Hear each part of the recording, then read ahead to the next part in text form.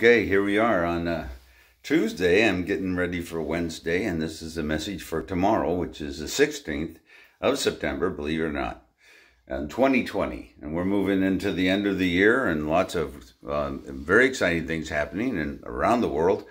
We are looking at difficulties that are difficult to surmount. And yet we have faith in Christ that He's bringing us through in a plan. And we look around the world and we find sources of evil and we find sources of good. And those seem to be still a part of our lives that we can't escape. So let's join together in prayer. Father God, we thank you for today. We thank you for the good things about today, and help us keep our minds on the things you've given us permission to think about.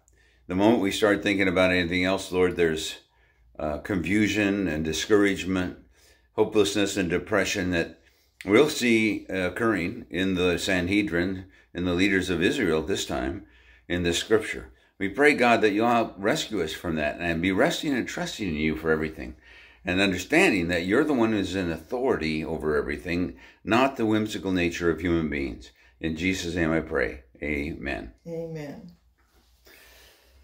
Okay, we're on doing John 11, 49 through 53. And now we've come to the place where Jesus has spoken to Lazarus in the grave, and he has asked him to come out of the grave. And sure enough, lo and behold, he pops out of the grave.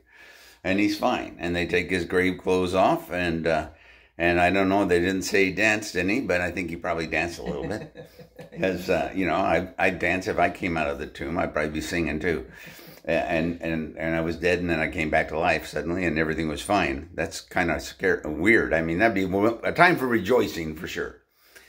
So anyway, this is a response of the Sanhedrin, which is a combination of the Pharisees and Sadducees, the high priests, all the people in authority who were governing, who were responsible for the safety of the people of Israel and making sure that laws and guidance were in compliance with God's word in their, at least their interpretation of it and their opinion. And they're very, very stubbornly holding on to an opinion that they can't justify.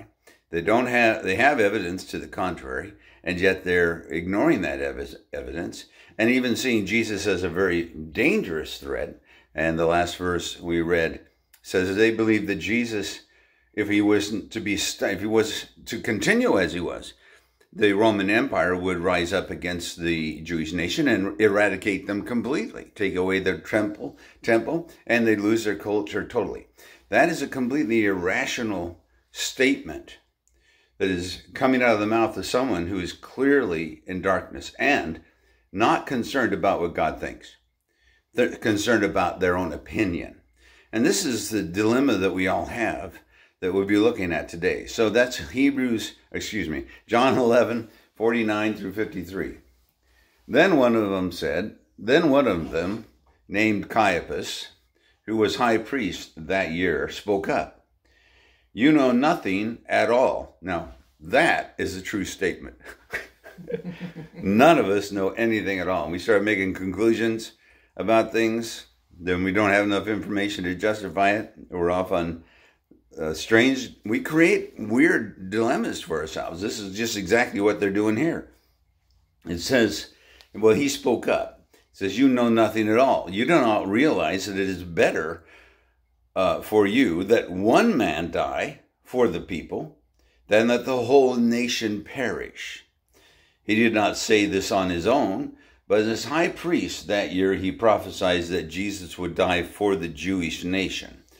And not only for the nation, but also for the scattered children of God, to bring them together and make them one again. So from that day they plotted to take his life. Caiaphas is refusing to see Jesus as anything other than a man. He refers to Jesus as a man. So it's better if we kill one man and then prevent the Roman army or the Roman occupiers from destroying our country completely, because they've occupied us and we are helpless. And in fact, these people were cooperating with the Roman Empire, and they had formed an alliance with the Roman Empire, such that the Roman Empire was occupying and allowing them to govern as they had before. Now, if Jesus were to take over, he did not have any alliance at all with the Roman government. They didn't see him as important at all. And if he were to take all the people away from these leaders, the Roman government would see that as an insurrection in his mind, and they would wind up with a situation where a whole lot of people were going to die. Okay? And there's two things they have to think about here, that they think there are only two choices, and there may have been only two choices. I want to explore that a little bit. So like all weak men, they feel that something must be done and are perfectly unable to say what. They don't know what to do. And we see that still in our world today. But someone has to make a decision. Someone has to take action. And they admit that Christ is doing miracle after miracle after miracle. And he does some, it says this man does many miracles, yet they are not recognizing his identity or his mission. They don't understand it. They're being disobedient to their own law. They've broken their own laws and what they have taught. And then the people have noticed this. They're losing credibility because they're hypocrites, and their hypocrisy is being displayed by the way they respond to what Jesus is doing. And the people are saying, who are these guys? And we thought they were for us, but it's obviously they're not even following their own laws, and they expect us to follow them. And Jesus has exposed this very clearly, and that's very embarrassing, of course. So they have a lot of fear in them. And they're not following their own laws, and they're being disobedient. They fear that any disturbance will cause repercussions from Rome, lead to loss of their culture, and generally disperse them further into the rest of the world, because that's what the Roman government would do. They would conquer, divide, and then move people away.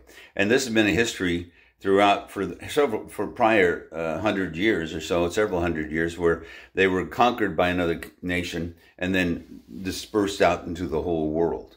So there are Jewish people in every community now in the world, and he's talking about the bringing them all back. And he's saying that if we crucify Jesus, all of the Jewish people that are all over the world dispersed and sent away will be united again.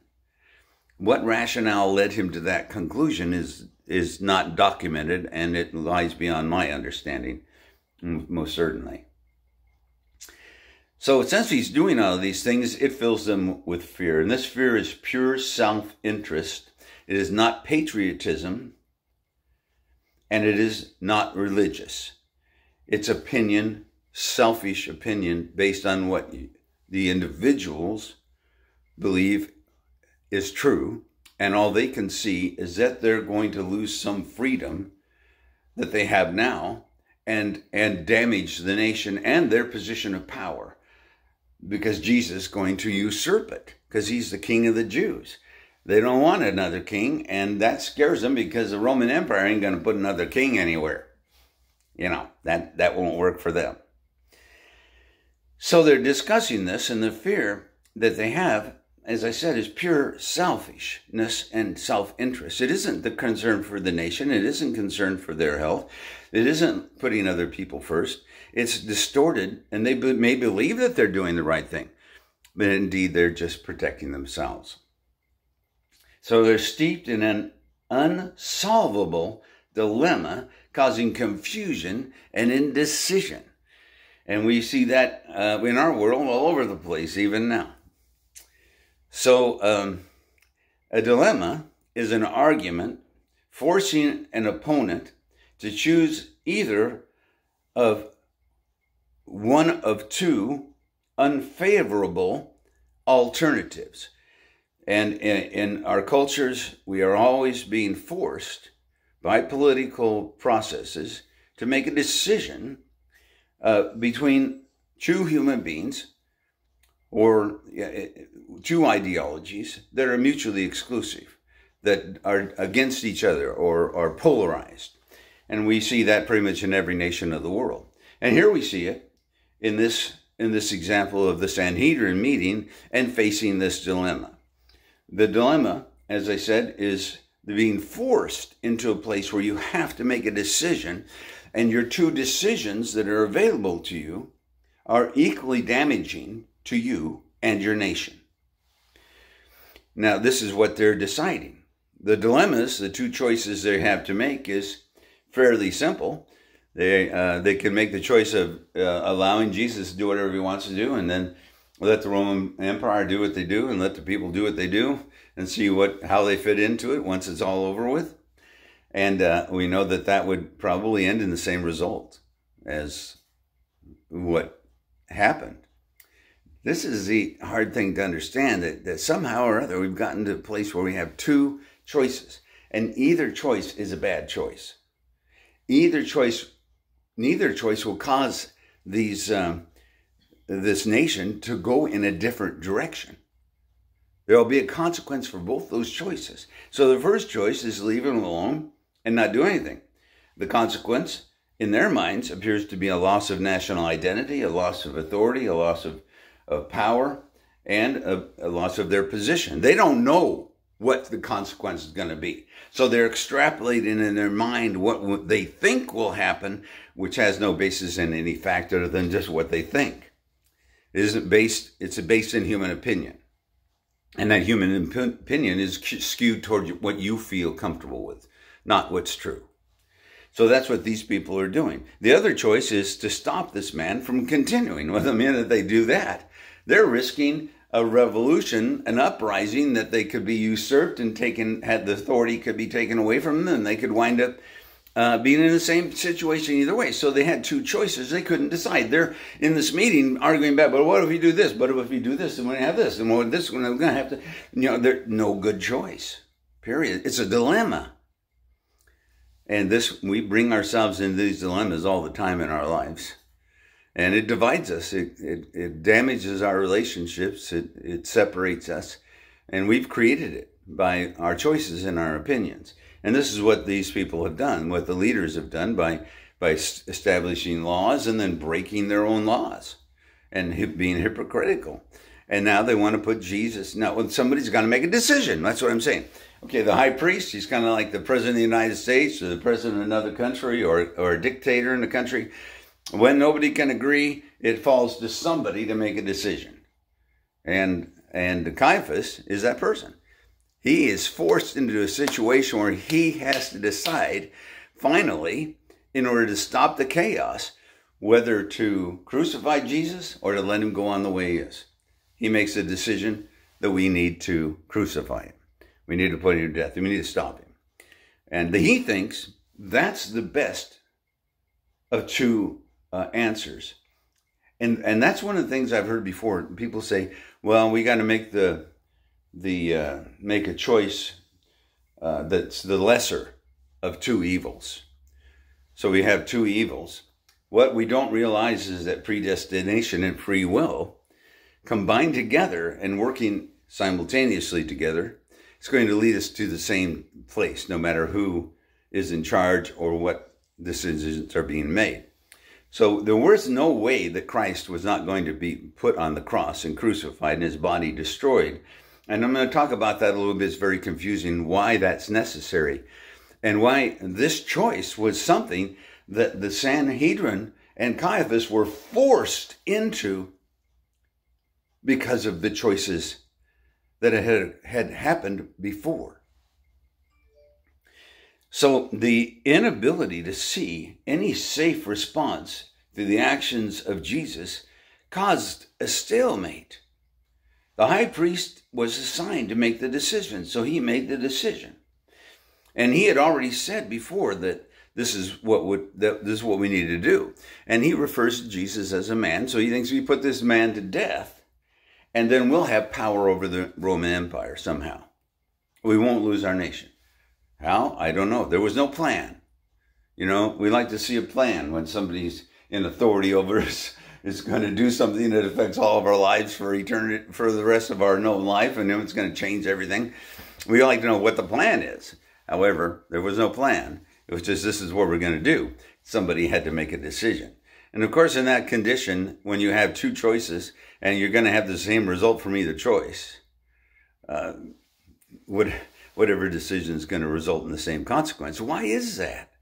It's because I've written what I think is the cause, and I'm going to run through this. It's something I struggled with this morning to understand. So here we are looking at the maturity of fruit from seeds planted long ago. Seeds of thought, belief, and deed. Every event includes these three elements. And they combine to be like a seed that is being planted. And these seeds are motivated by self-interest rather than the concern for others, as Christ has told us to follow. Not pleasing ourselves at the expense of others, but seeking God and just keeping our mind stayed on what He's told us it's safe to think. So the things allowed, the false beliefs and deeds are motivated by self-interest. They lead to forced conclusions. Caiaphas made a forced conclusion. Even commentators I read this morning said he was forced into that decision to tell him he had to make a decision, and neither decision was good. The decision was to crucify Jesus Christ. And so they plotted, and they began the plot. We'll be talking about the unfolding of that. But in the midst of this, I think the theme that we're moving into with John is the way that free will and predestination are combining together and not mutually exclusive like we think they are. We think it's either one or the other.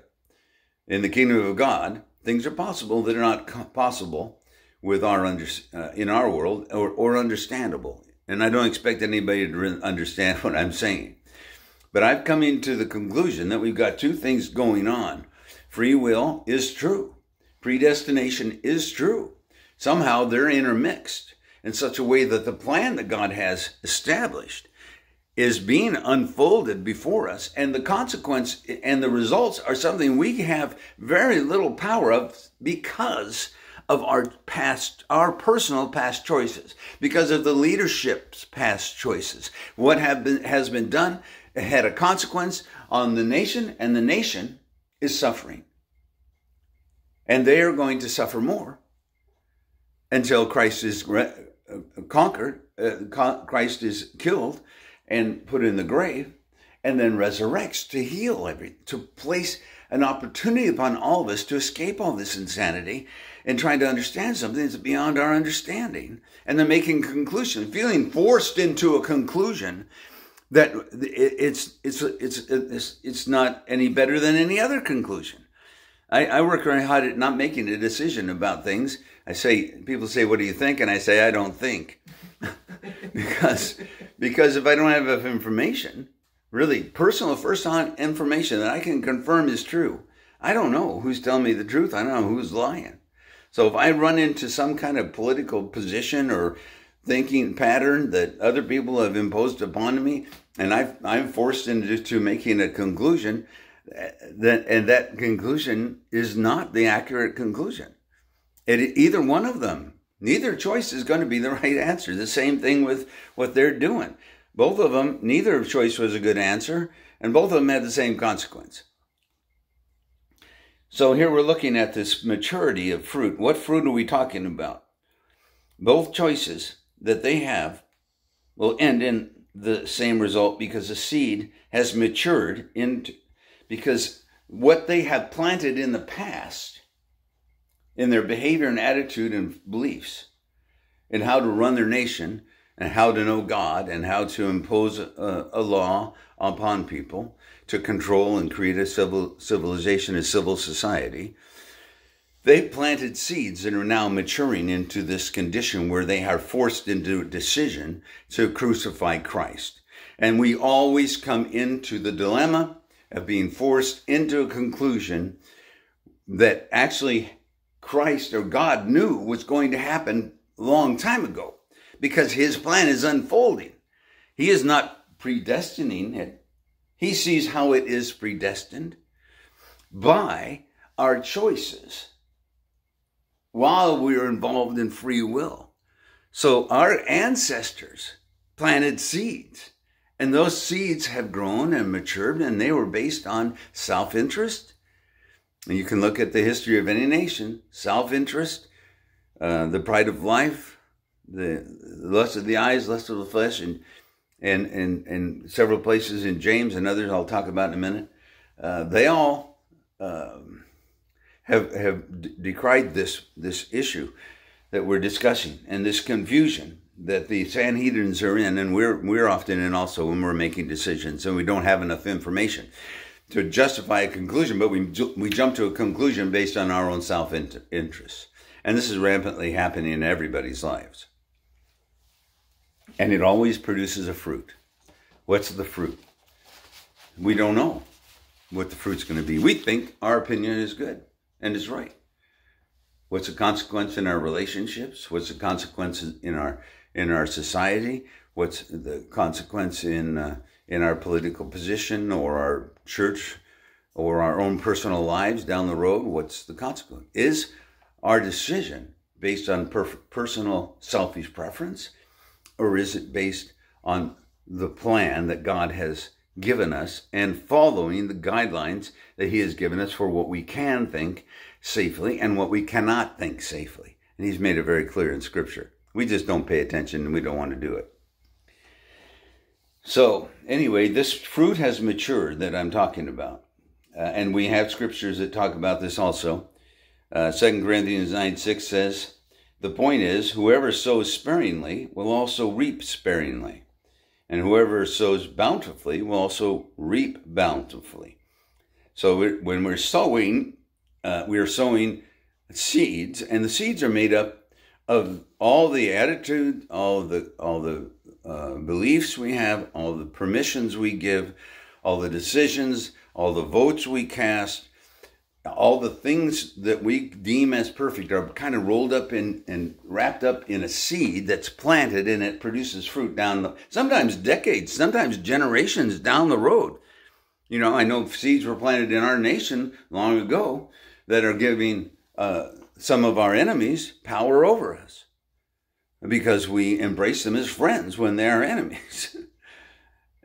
And so going to have a consequence. We're going to have a maturing of that fruit into some kind of consequence in our future. Same in our lives. If we carry on with misbehavior in a relationship and we maybe get away with that for decades, there will be a reckoning. There will be a time when all of that collapses on you because you've been sowing seeds to corruption.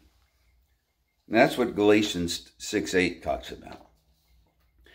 Those who live only to satisfy their own sinful nature will harvest decay and death from that sinful nature.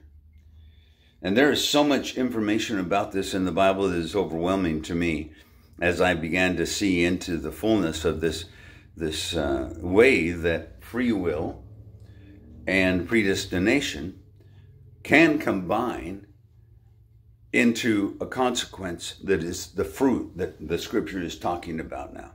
And it's based on all our choices. When we choose to disobey God and we take our own action, that is logged in as a seed, along with everybody else planting seeds. And then it all grows up into some consequence, and you can't escape it. Once it matures, you can't change the fruit. If I plant an apple seed, I'm going to get apples. If I plant an apple seed and expect to get tangerines, ain't going to happen. Now, we're planting seeds and we don't like the fruit because we planted them through corruption, selfish self-interest, to please our own sensibilities rather than to obey and follow and trust God that he's got a plan, and the plan is overarching, and it's all going to wind up in the same place because he's in charge of it. And we look at these minor events that are happening year after year in our own world. We don't like them. We don't like things that go in the way they are. We see a deterioration. Right now we're looking Smoke so thick it's unhealthy to breathe in Spokane, Washington, throughout the western United States. All the states are on fire, out of control. Why? This is a fruit that is coming from the seeds that have been planted in California, in Washington, and in Oregon by our society for hundreds of years. And it has gotten worse every year. The fires have gotten worse. The only way we can do that, we can fix it, is to go to God and help us with the consequences of our foolish decisions and our selfish decisions. So just know that thoughts, and my hope is that you will just know and recognize that thoughts, actions, and beliefs combine to form a seed that's planted and has an inevitable outcome. So Caiaphas found himself with the fruit of hundreds of years of misunderstanding who God is, of imposing tyrannical requirements with the Ten Commandments upon the people, of one class of people exalting themselves to a place where they had all the wealth, and the rest of the people are suffering. And they were getting away with it generation after generation. They got away with it. But there was a reckoning. And this is a day of reckoning. So Caiaphas has matured fruit. It has to be picked. And it's corrupted. Not because anything one person did, but because of what everybody did. Everybody decided. And the conflict of the pettiness within their own mind, trying to please themselves, not understanding that that's the seed they were planting that would lead to corruption and produce bad fruit. So God has told us how to live so that we do not sow corrupt seed that produces unhealthy fruit in our lives. And that unhealthy fruit can be the damage of relationship. It can be it can lead to civil war. It can lead to disasters in our land where we mismanage the land and we wind up with famines or floods or fires because we haven't been good husband. We haven't taken care of the land properly. Every action, every word, every deed is planting a seed that's going to have fruit.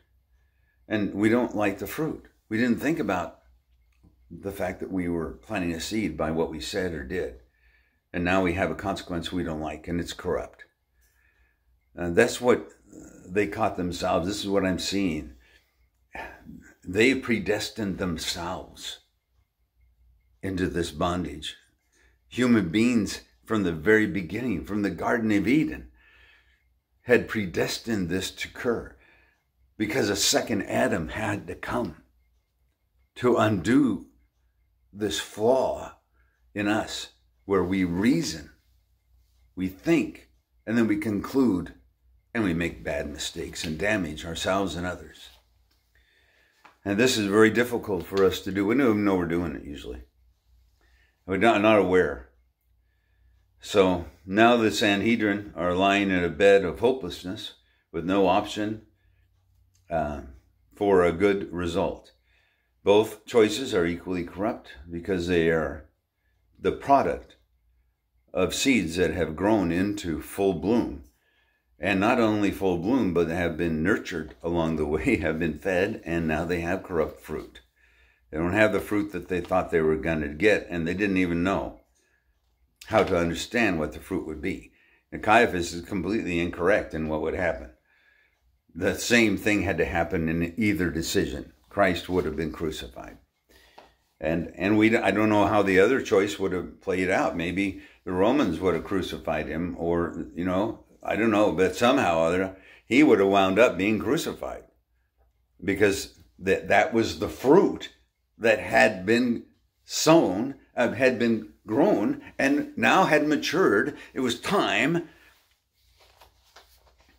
for Christ to come, die for us, and raise from the dead. So he has conquered death, hell, and the grave. And he has given us freedom from bondage to human tradition or to making conclusions about things that we don't have enough information to decide on. He's told us in Isaiah 58, Philippians 4:8, 11, Hebrews 11:6, and James 1:14 through 15, how to avoid the trap of making conclusions that are not warranted, that are fleshly or selfish or based on human understanding that has nothing to do with eternity and the plan that God is unfolding before our very eyes, right? And everything that's happening is bringing us, just like at the time of Christ. Everything that happened, everything that anyone did brought them to the very thing they didn't want to have happen. Because they had sown the seed that had created the dynamics that produced the fruit that made it happen. And that's predestination and free will working together. Let's join together in prayer. Father God, it goes way beyond my understanding how to fully communicate this difficult message. I know there is a raging controversy about these two things. And God has told us to keep our minds stayed on Him, to focus on Jesus Christ and serving Him, to consider others more important than ourselves, and to loose the bonds of people that are suffering, and to trust God that He has got the situation well in hand, and everything that's happening is orchestrated to end in the result He has planned to have happen, to break the bondage of death, hell, and the grave, and to give us freedom and in eternity forever from all of this. Yet we persistently choose to ask why and to let our minds dwell on things that are unproductive. So I pray, God, that you would touch hearts today, that you would move with your Holy Spirit on all that are listening, and that you would enable each one to see that the seeds they're planting today in their attitude and their actions and their beliefs formulate a growth pattern that will lead to producing either good fruit or bad fruit. Lord, I pray that you'll help us see that and live that way. In Jesus' name we pray. Amen. Amen. Very good. Yeah,